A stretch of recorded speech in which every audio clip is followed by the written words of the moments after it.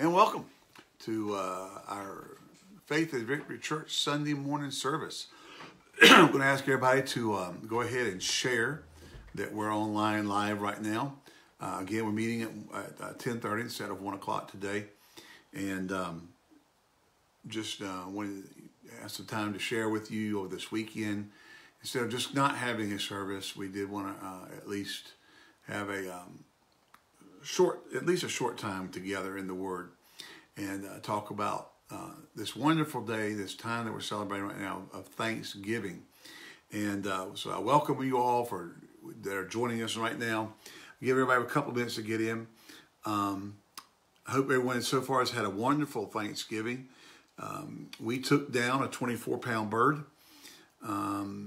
It's like the locust in the Bible descending upon it. And it was good eating. Hallelujah.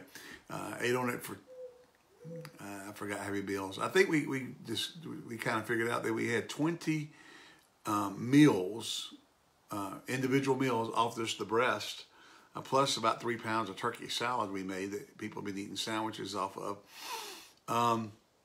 So praise the Lord. I mean, that was like wow, amen. So it was a $35 dollar bird, but at 20 meals, you got $1.50 per person, plus all the other stuff. But still, that's like one meal out at a restaurant in town. We got 20 meals off of it. So it was good. Hallelujah. So, but we welcome all of you. We trust that you've been blessed. We had a good time with your family. And, God is good. And we do want to take some time to reflect upon His goodness and reflect upon how wonderful it is to serve the Lord and to think of Thanksgiving. So, one of the most important aspects of our lives that come under serious attack is Thanksgiving. Satan's always attempting to rob you of you having a heart of thanksgiving. He's always trying to get you consumed with everything that's wrong. And I mean, listen, the past couple of years has been a challenge in so many ways for so many people with, the constant narrative about COVID, the constant narrative about government intervention, the constant narrative about governmental control. That can just get you in politics, and then constant narrative on politics.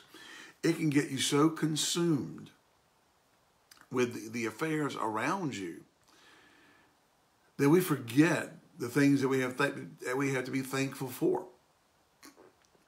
I saw somebody's meme the other day that said, while you're complaining about, this or that, remember there's somebody in a hospital somewhere praying that they would have your life. And that kind of struck me. I thought, that's true. You got people who are dealing with terminal diseases. They're dealing with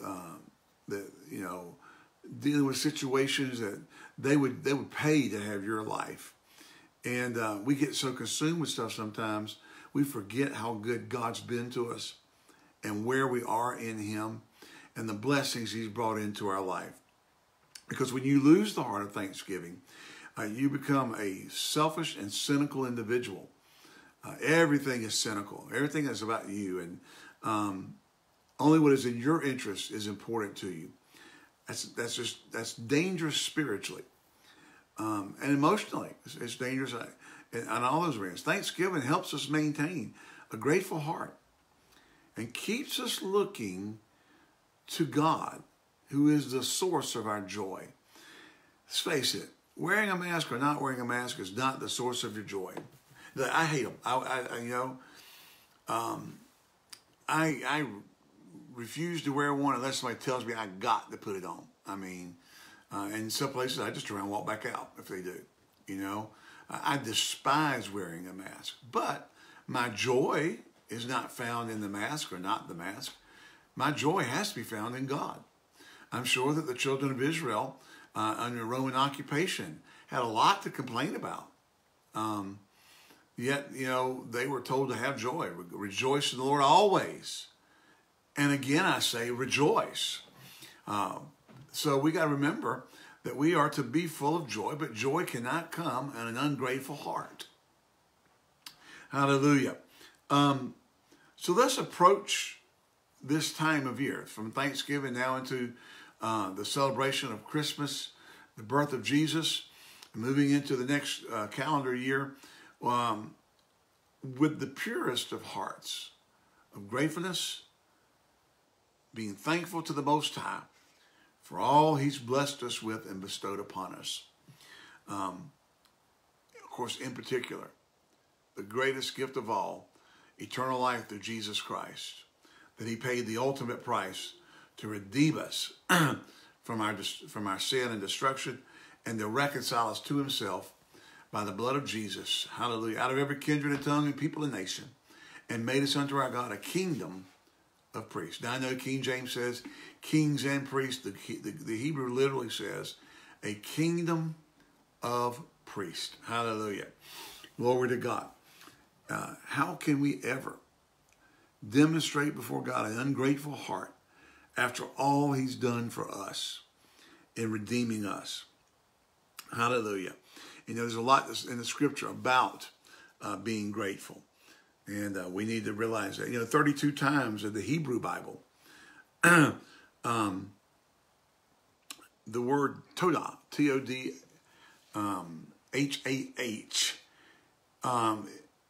carries the implication of words of thanks to God. Todah. Thanksgiving to God, a ritual act of thanksgiving, a religious song of thanksgiving, a Levitical choir, a verbal confession of sin. Listen to this. Todah is never used for expressing thanks to a human being. So give thanks to the Lord, for He is good, and His mercy endureth forever. So we are to have Todah in our life, to be consumed with thanking God. It comes, the noun, Todah, comes from the causative form of the verb yada, which indicates an acknowledgement of some kind. And it usually has to do with giving praise to God. Hallelujah. And even when it relates to acknowledging sin, the worshiper gives honor to God, prepares the way for God's display of salvation. In other words, yada, in a confession of sin, leads to praising God for His forgiving grace and power. Hallelujah. Formal expressions of thanks, of Todah, were made at the tabernacle and temple. There was a thank offering. It was one of the fellowship offerings. Along with the words of the thank offering, the worshipers were to bring food in the form of cakes of leaven, unleavened bread, unleavened wafers, cakes of fine flour, and meat. They would be eaten with the priest in the presence of the Lord, and all the meat was to be eaten on the day it was offered. Hallelujah. Praise the Lord. So Todah was more than an offering. It was also a song of praise. Glory to God. Hallelujah. Whoop. I'm using my computer, and I don't normally do that, but I'm using it today. And I just went too far. So let me get back. Hallelujah. To where I was. Now, according to its subscription, was Acts 1:09 was composed for the purpose of giving thanks. Amos 4:5 indicates that God was not always pleased with the Todah because it was offered by a sinful hypocrite who wanted to practice religion without repentance or righteousness. So that leads us to understand that Todah, being a word of praise, of thanksgiving, must come from the heart, not as a form. You know, that we came to church and said, well, we tore it up today in worship. You know, we rocked it in worship. You know, if you're rocking it in worship and it's not out of your heart, it's nothing more than a fleshly demonstration. And God's not pleased with that. And it also could refer to the Levitical choir that offered a song of thanksgiving and praise to God. Hallelujah. So, Let's look at some scriptures that use the word translated thanksgiving or thanks. And keep in mind that, we celebrate Thanksgiving in our country. And I forget all the new narratives coming out of the crazy, nutty, antichrist, demonized people. Thanksgiving was established to give thanks to God. And everything about a lot of the current narratives are antichrist. They're an antichrist spirit. And we just have to recognize that and move on and stop letting the squeaky wheel get the grease. Because we're going to thank God for this nation. More evangelism has gone out of this nation than anyone on the planet in the history of the world. More money has been sent to missions out of this nation than any nation on the planet in the history of humanity. This nation was raised up by God to preach the gospel. Were there bad things that happen? Of course. There are always going to be evil men who will try to subvert and twist things. But the bottom line is this was raised up by God for the propagating of the gospel all over the world. And I don't really care what a bunch of naysayers and people demonized and operating under an antichrist spirit have to say about it. I really don't. So they can just go, blow in the wind, take the mask off the old Lone Ranger, and spit in the wind and pull Superman's cape if they want to. But I'm going to worship God, thank God, and continue to honor and to praise God for his blessings and what he's done. Hallelujah. Look at Psalm 26. The 26th Psalm.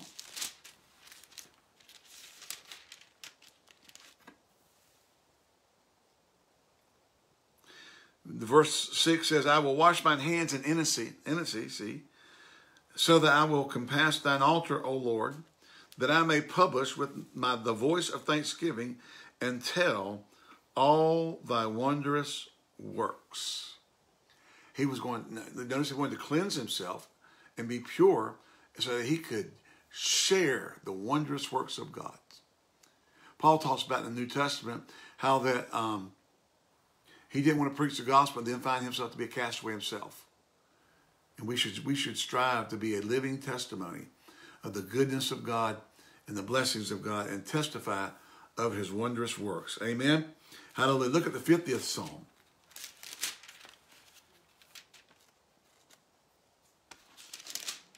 Psalm 50. Looking in the 14th verse. Offer unto God thanksgiving and pay thy vows unto the Most High. Offer unto God thanksgiving and pay thy vows unto God. We just need to be thanking God. Well, you don't know how bad it is. It's rough out there. What have I got to be thankful for? Well, I remember Brother Hagin sharing the story of the woman came to his house when they woke him up out of a good sleep, sleeping in, and I think he had just gotten off the road, and she came in, and he said, what's wrong? She said, I don't feel saved. And, that could mess you up. Somebody wakes you up, gets you out of bed to tell you they don't feel saved. Praise the Lord. Well, it's not about feelings, but, the truth and reality of the Word of God. And he's thinking, I don't feel saved right now either. Because it was, it woke me up out of a good sleep. But he says, when I don't feel spiritual or whatever, I just praise and worship God. She said, what do you mean? He says, well, watch this. And he says, Lord, I thank you. I thank you that I'm born again, that I've passed from death unto life, that the nature of the Father indwells me. I thank you for the precious gift of your Son, Jesus Christ, who's redeemed me out of darkness and brought me into thy marvelous light.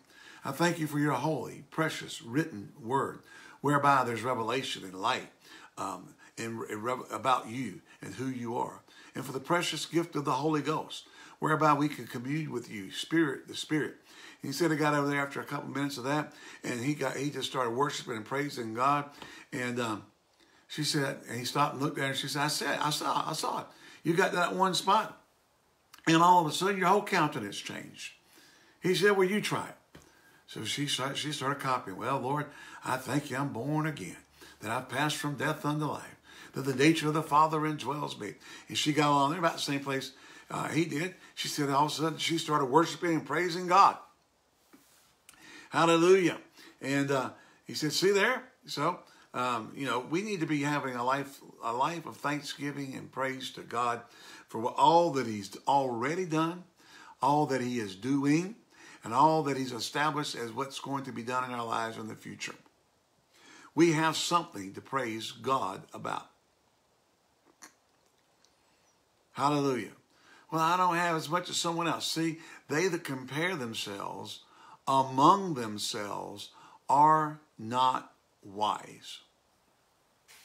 I remember from a movie, it was actually the prequel, the very first prequel in Star Wars, and the second one. So Star Wars 2.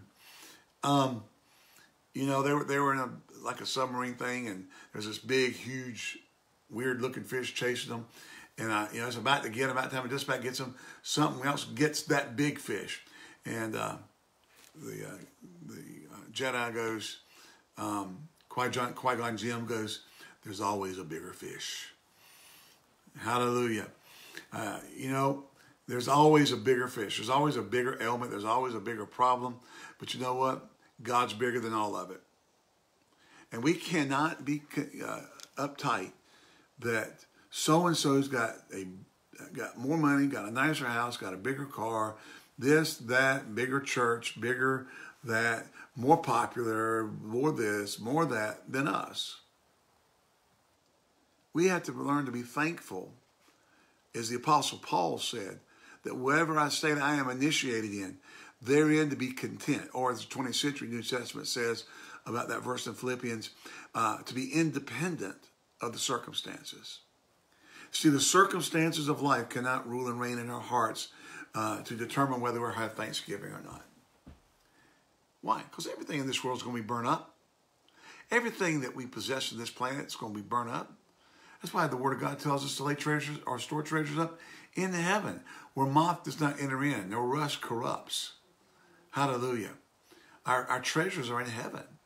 And so we need to remind ourselves of that. Look up the 69th Psalm.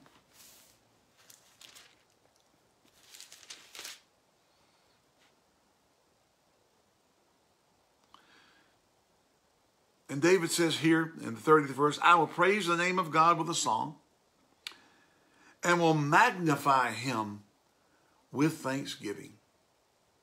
I will praise the name of God with a song and magnify him with thanksgiving. Glory to God.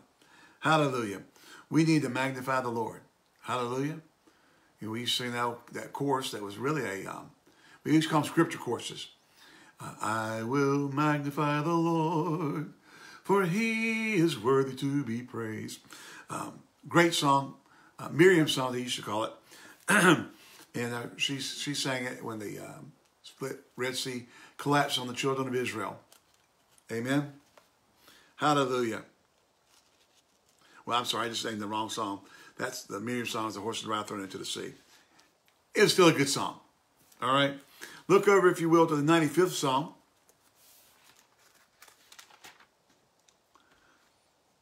Look at verse 1. Oh, come, let us sing unto the Lord. Let us make a joyful noise unto the rock of our salvation. Let us come before his presence with thanksgiving and make a joyful noise unto him with psalms. Why? For the Lord is a great God and the King above all gods. In his hands are the deep places of the earth. The strength of the hills is his also. The sea is his, and he made it, and his hands formed the dry land. Oh, come, let us worship and bow down. Let us kneel before the Lord our Maker.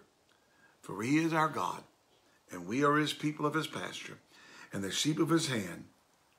And today, if you'll hear his voice, and harden not your heart, as in the day of temptation in the wilderness, when your fathers tempted me and proved me and saw me work.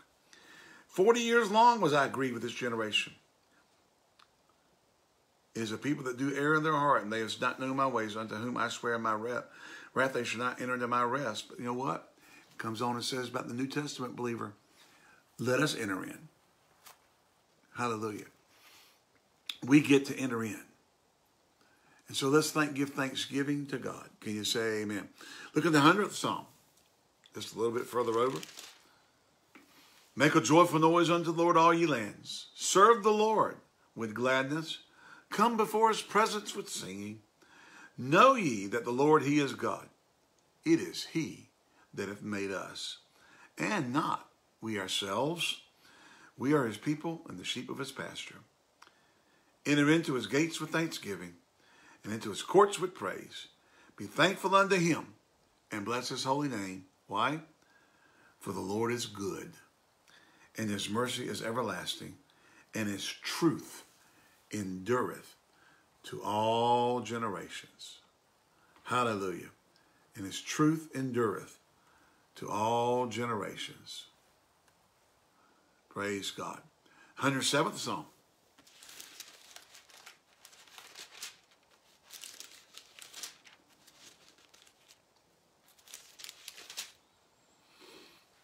To be honest with you, too many times we're too busy trying to find a way not to be thankful. Well, you just don't know what I've gone through. Nope. My life experience, I can't say my life experience is equal to your life experience. Probably nobody's is. Okay? But the Bible says that Jesus was tempted in every point like we are, yet without sin. He faced in type and so forth everything you faced or could face. But he still honored the Father. Hallelujah. When you look at the 22nd Psalm, God's suffering servant, and he lifts up his, well, let me look back there real quick.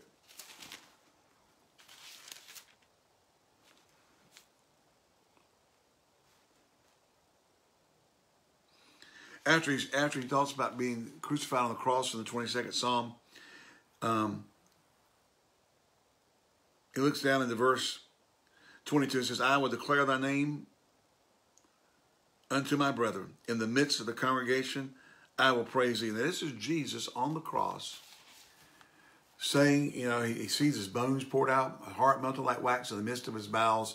They gaped upon him with their mouths as a ravening, roaring lion. The dogs have encompassed him. All this, he sees all of his bones are just, he's dehydrated. And then he goes on and says, I will declare your name in the midst of my brethren. In the midst of the congregation, I will praise thee. Couldn't be any worse than what Jesus was going through. But he declares he's going to honor and worship, thanks to God.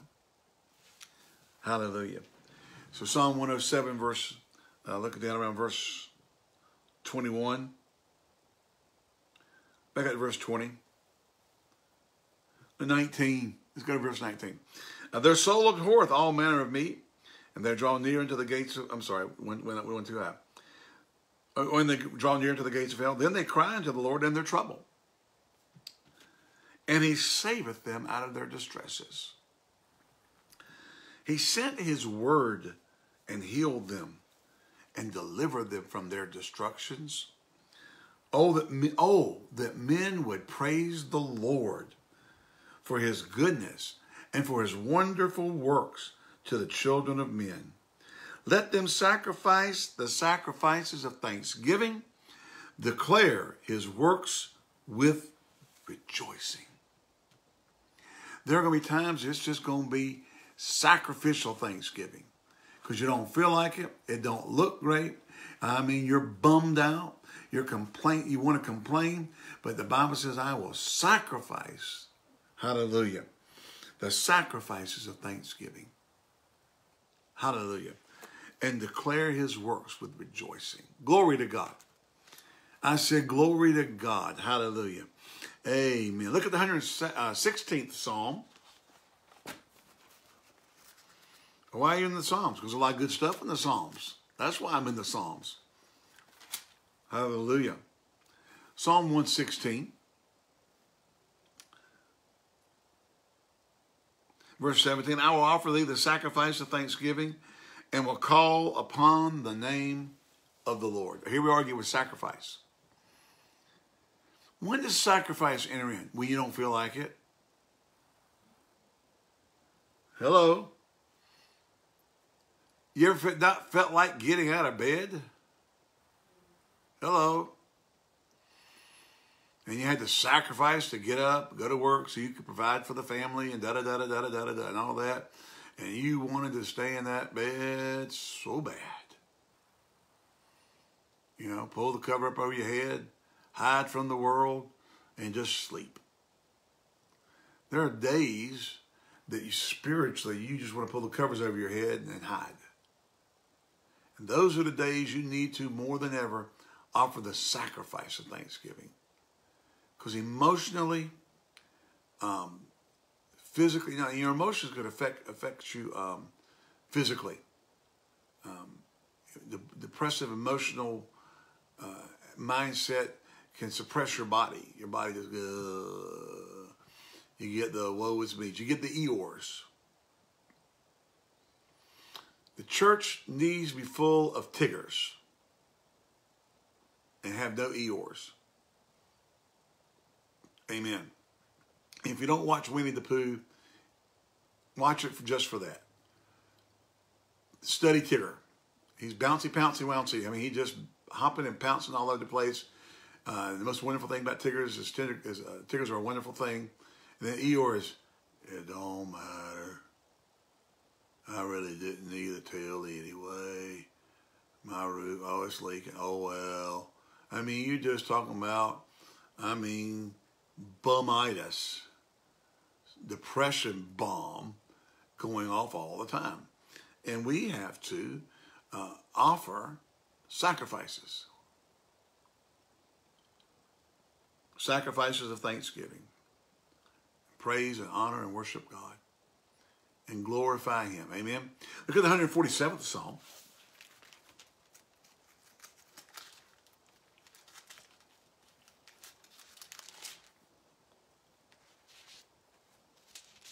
Psalm 147, looking down in verse 7. Sing unto the Lord with thanksgiving.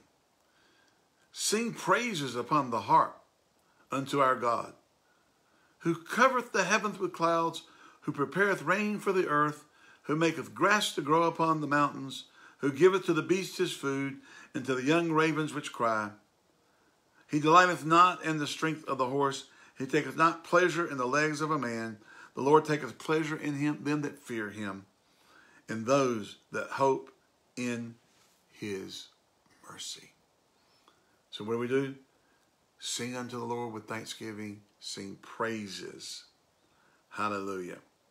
Sing praises upon the harp unto our God. Amen. Moving out of the Psalms now over to Isaiah. Chapter 51. Verse 3, for the Lord shall comfort Zion. He will comfort all her waste places, and will make her wilderness like Eden, and her desert like the garden of the Lord. Joy and gladness shall be found therein, thanksgiving and the voice of medley. So throughout all this, this is a recurring thing of thanking God, having thanksgiving. Even when stuff's going rough, we can still be thankful to God for all that he is and all that he does. And while we do that, we're going to jump over to Jeremiah.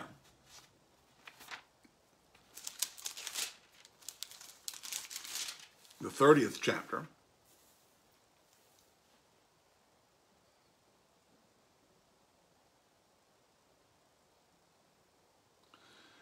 Thus saith the Lord, verse 18. Thus saith the Lord, behold, I will bring again the captivity of Jacob's tents, and have mercy on his dwelling places, And the city shall be builded upon her own heap, and the palace shall remain after the manner thereof. And out of them shall proceed thanksgiving, and the voice of them that make merry, and I will multiply them, and they shall not be few. I will also glorify them, and they shall not be small. God says he's going to restore, and out of that restoration comes thanksgiving. Hallelujah.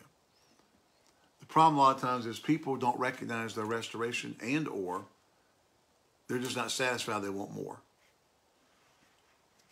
God's done this wonderful thing for them, and they're just not satisfied. They want more because somebody else has more. And we need to be thankful to God how far he's brought us. And I don't believe he's done. He's finished. I don't believe that, just because he's gone a certain distance, he's not going to do anything else. However, we have to be thankful with where we are. Like I said, Paul writes in Philippians chapter 4.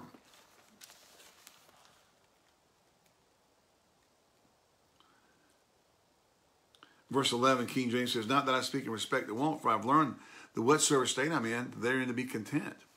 20th century says, I've learned that however I'm initiated, to be independent of the circumstances. He said, he knows how to be abased. He knows how to abound. In everything, whether he's been hungry or had too much. Verse 8, it goes on verse 13, it says, I can do all things through Christ, which strengtheneth me.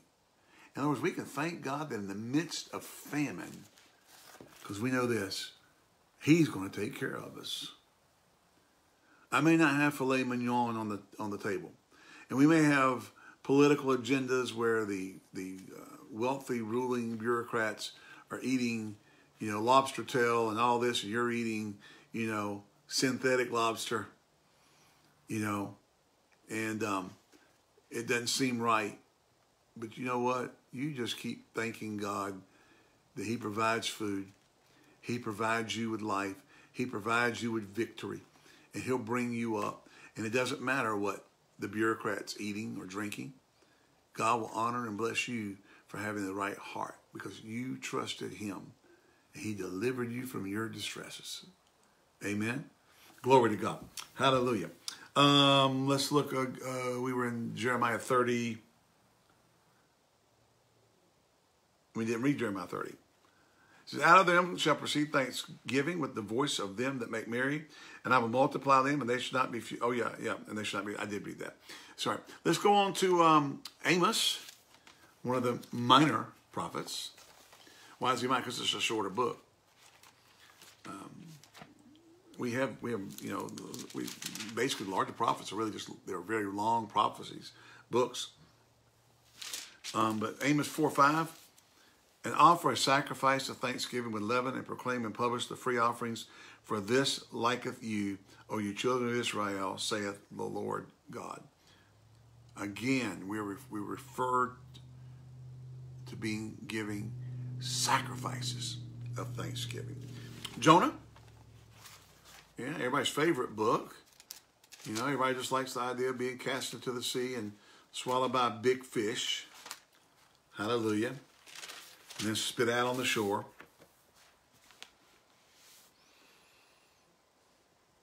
Jonah writes in verse 7, when my soul fainteth within me, I remember the Lord. And Jonah chapter 2, verse 7.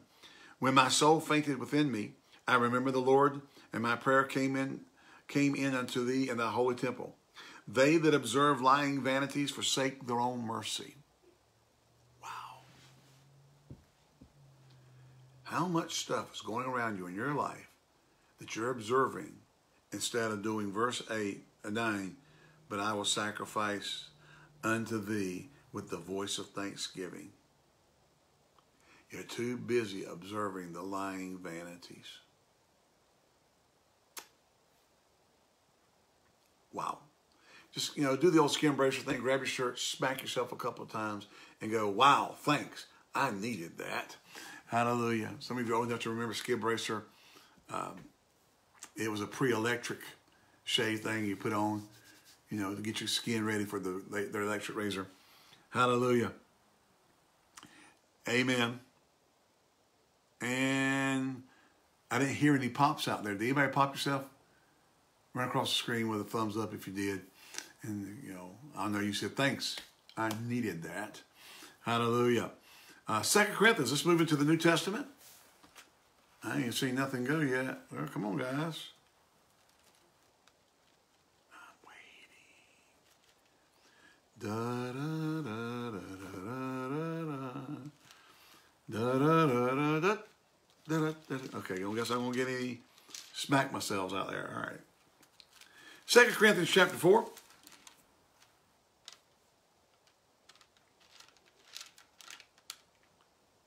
Verse 14, knowing that he which raised up the Lord Jesus shall raise up us also by Jesus, and shall present us with you.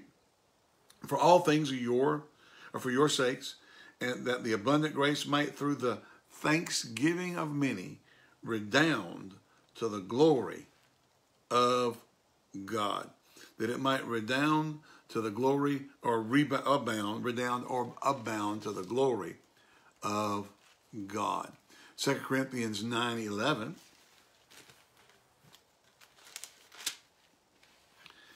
It says, being enriched in everything to all bountifulness, which causes through us thanksgiving to God. Philippians 4:6.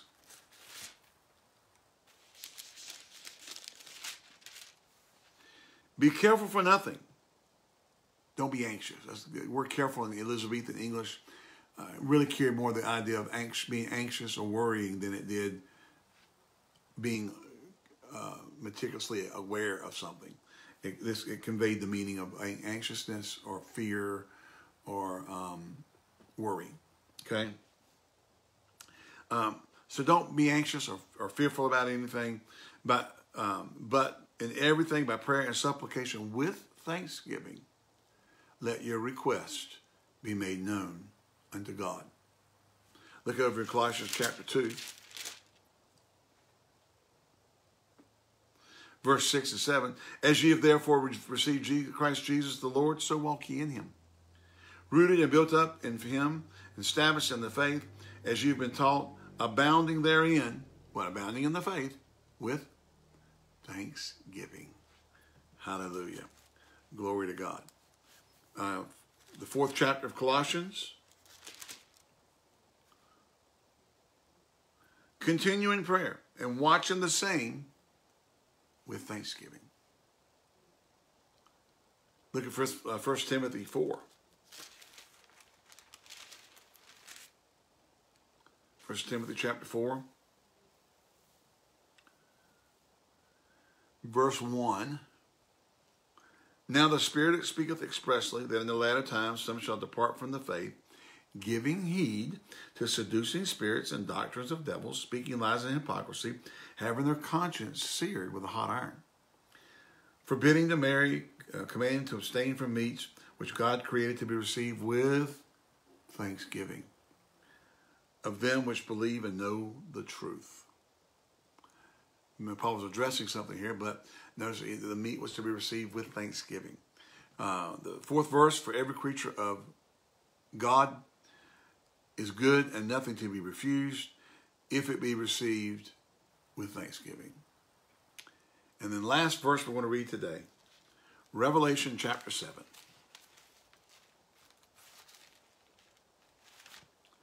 Revelation chapter 7.